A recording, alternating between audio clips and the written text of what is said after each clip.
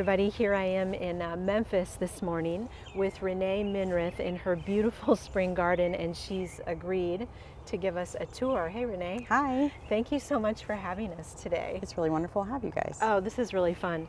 And you were busy last fall. I sure was. Planting lots and lots of tulips. That's right. And other bulbs. Yeah. And this is the front yard. Mm-hmm. And so I've seen some of your before photos. Mm-hmm. And you've made a lot of changes over the years. I really have done a lot of work. So where did it start? What was the first thing you did here? Several years ago, the first thing I started, when we first moved in here, unfortunately a lot of the structure plants had died. Oh, and so I was starting from scratch. And so I started with structure plants near the house, and including the boxwoods, the yews, that kind of thing. Mm-hmm. And after I finally got that done a few years ago, I started creating more beds, including this bed. Okay. That I created last year. This just went in a year ago. Last March. Oh wow. Yeah. Oh, so wow. So things have really taken off. They really have. So now you were talking to me a little bit earlier about your sort of process for when you put in a new bed, mm-hmm.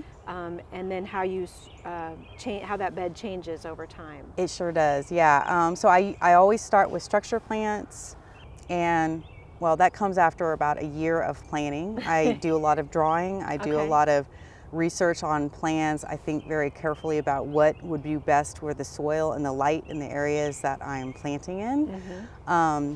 So I usually give the evergreen structure plants like the laurel and the boxwoods you see, mm-hmm. Some azaleas, and then I'll usually add, maybe that was in spring last year, then maybe in the fall I'll add a couple of deciduous plants.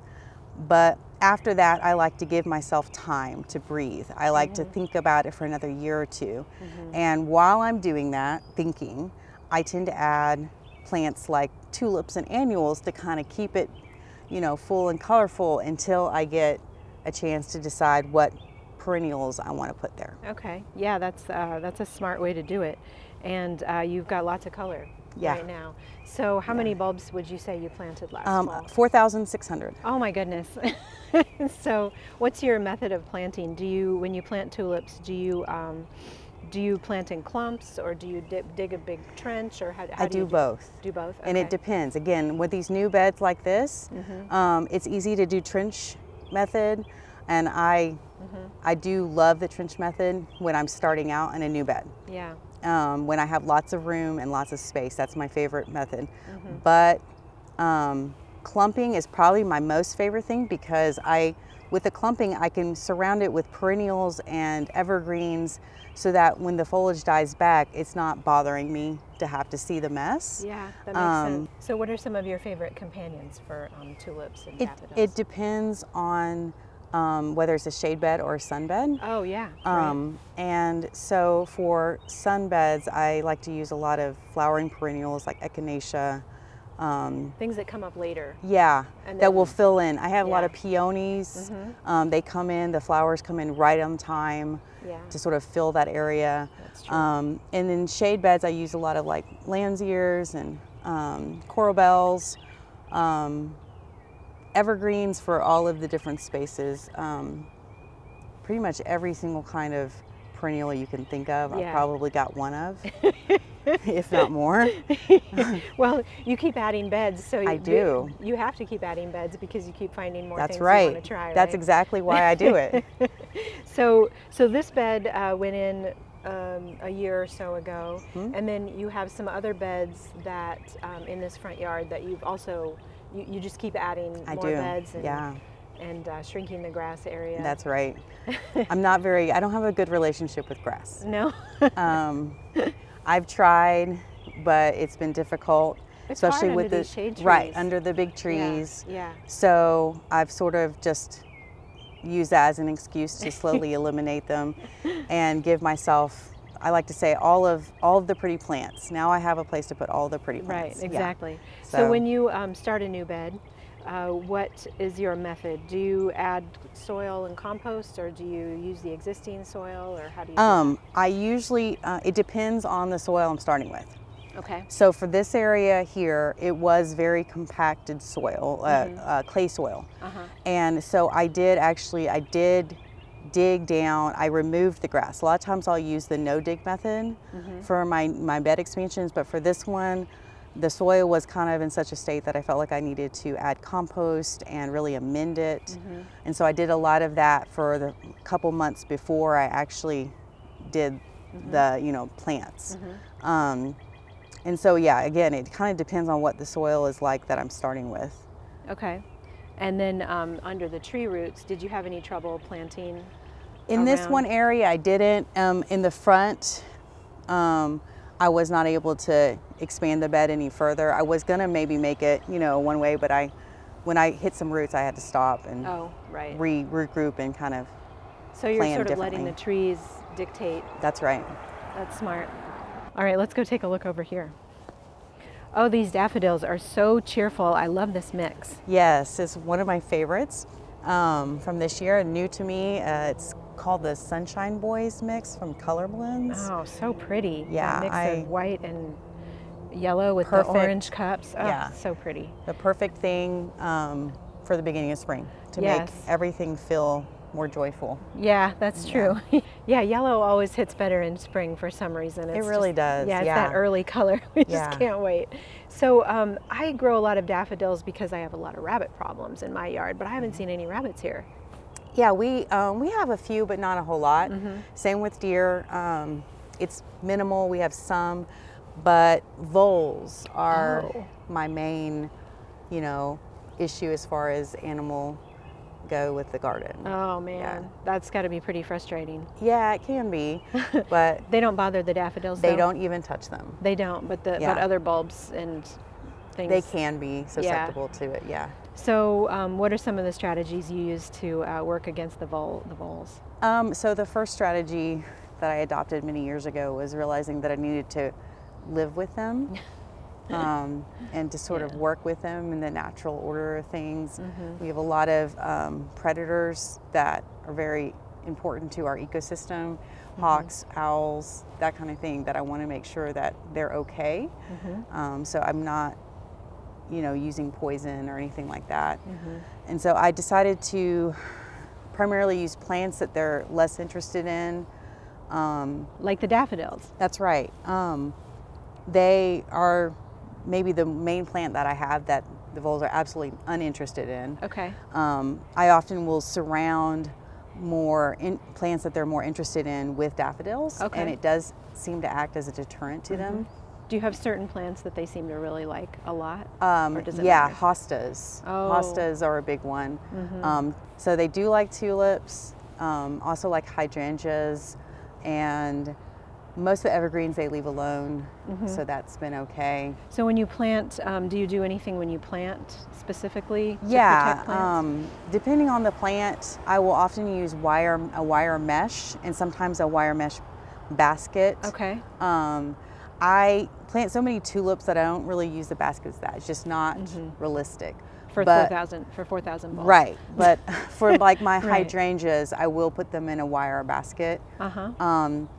And in some areas, I will dig down about a foot around the bed and fill it with sharp lava rock, which again, they will come through it, but they don't like it. So it kind of is a deterrent. It slows them down a little bit. It slows them down, right? Yeah, exactly. And you said you have a family of hawks. I do.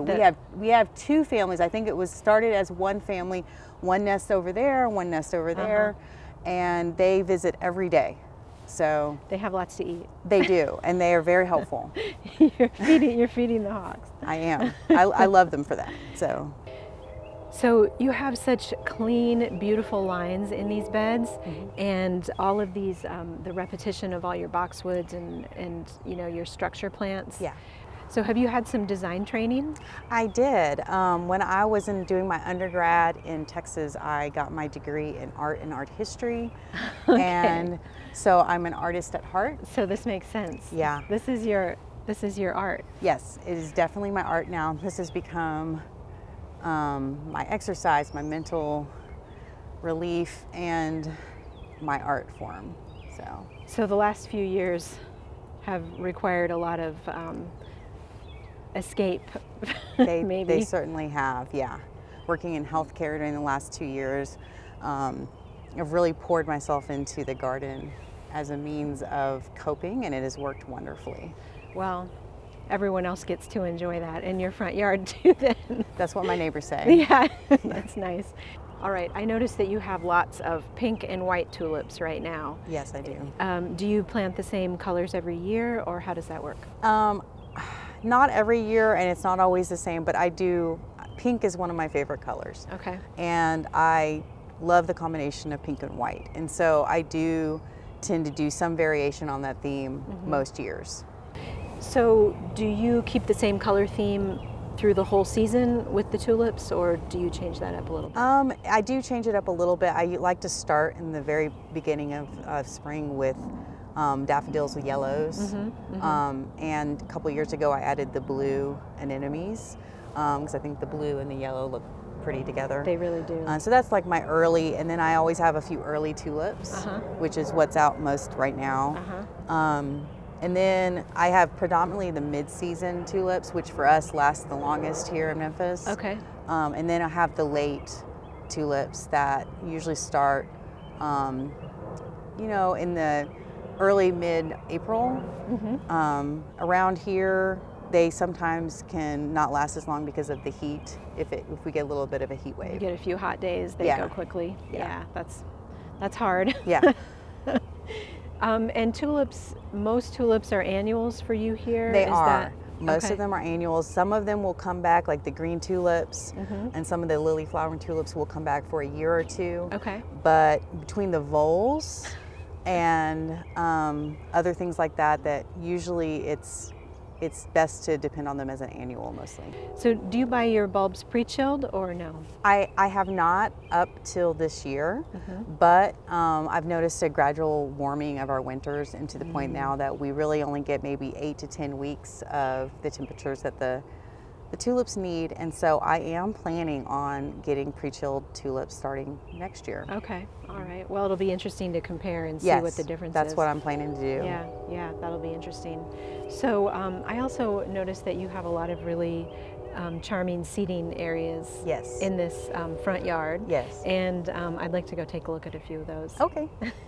I love that you have 3 seating areas in your front yard. I do. A lot of people don't think to put seating in the front yard, even if they have a beautiful garden there. Yeah. And then you never really go, I mean, you drive into your driveway, to the garage, whatever, and you never really get to interact with the garden or just enjoy it. Yeah, I like my neighborhood a lot, I like my neighbors, and so we do, you know, sit up here a lot. My kids really like to sit up here, especially my son loves to sit right here. He and I like to sit here at least every weekend, just to sort of, we just sit quietly together. Yeah, that's and nice. Look at the garden. So. Well, there's a lot to look at right now, especially. Yeah. Yes. This is good. And this was a new project for you. It was. I already had the bench, but I wanted to add some blue, my favorite color. And so I added these planters and this to put my coffee on. I mean, we all need somewhere to put our coffee. Yes.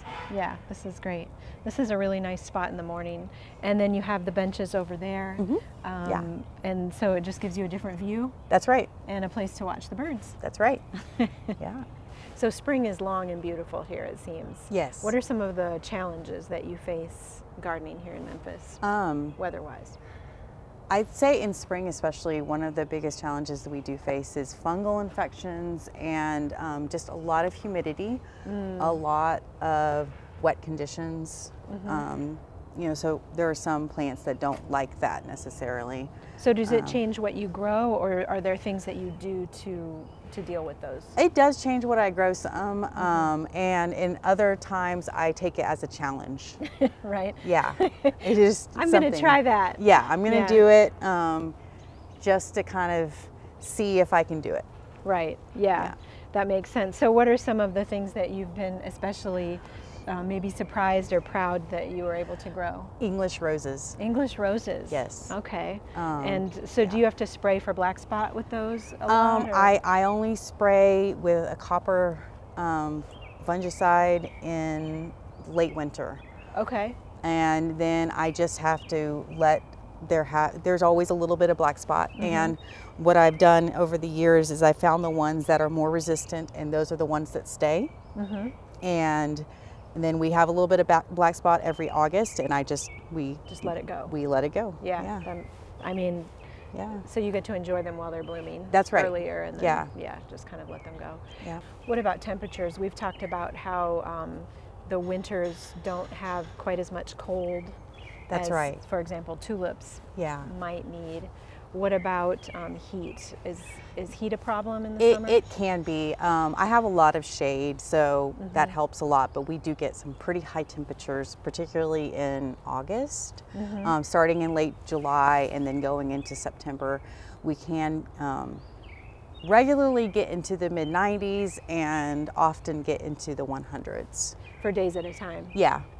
So do you see things start to flag, or do you water more when that happens? I do water more when that happens, but again, I'm luckier than some because I have so much shade that really takes the heat off for most of my plants. So things that you see in other parts of the country, people growing in full sun, for example, are you able to grow them in a little bit more shade? Yeah, it's necessary. Because if I don't, they tend to burn or die. They just can't take it. Tend to burn Interesting. or die.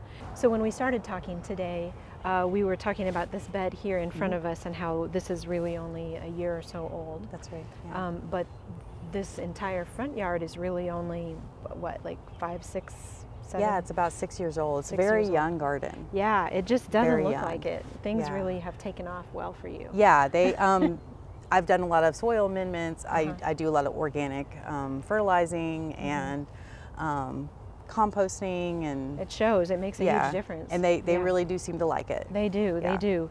And so, how did you start gardening in the first place? Is this your first garden? No, this is my second main garden. Okay.